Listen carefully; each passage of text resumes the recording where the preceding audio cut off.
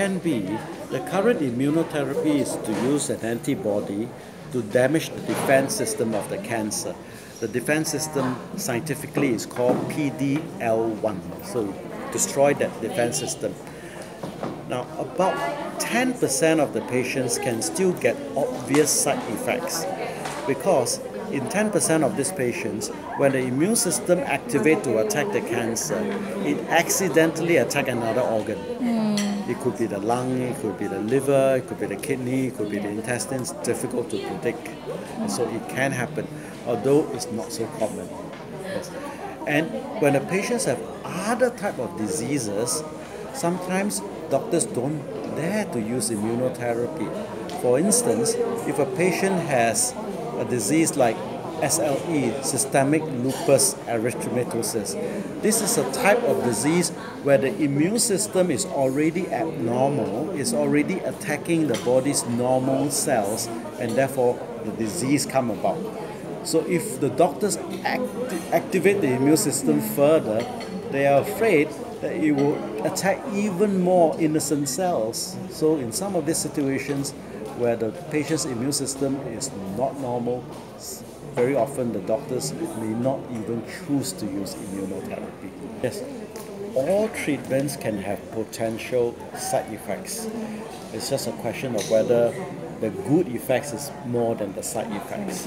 Even for targeted therapy, there can be some side effects as well. For instance, the case that I showed, the patient with the lung cancer has a genetic mutation, and I gave the targeted therapy by oral tablet to turn off the growth switch.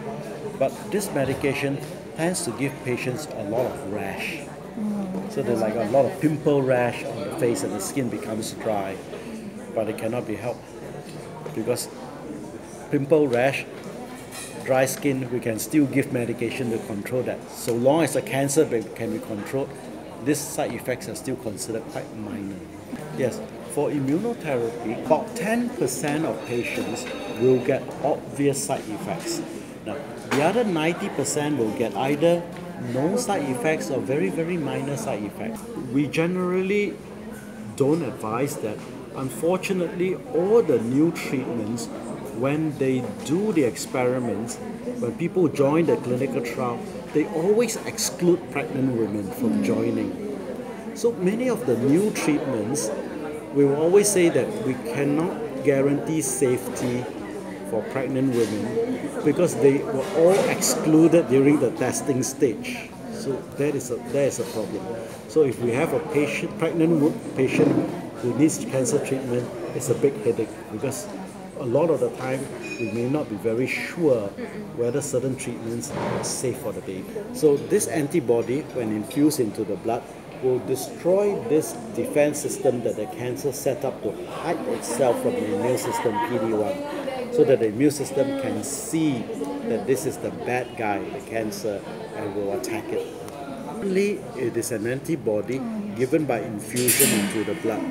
It's given once every 2 to 3 weeks usually.